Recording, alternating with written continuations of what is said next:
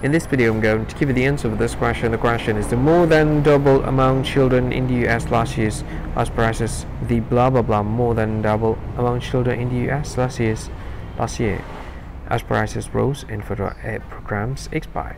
Fill in the blank space. When I give you the answer for this question, the correct answer for the question is poverty rate. What is the answer for the question?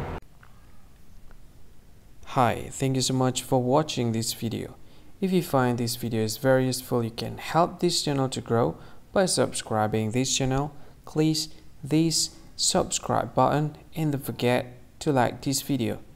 And if you find this video is not really good, or you don't really like this video, or you kind of feel that it's a little bit offensive or something like that, you can click this one, dislike button. You can do that anyway.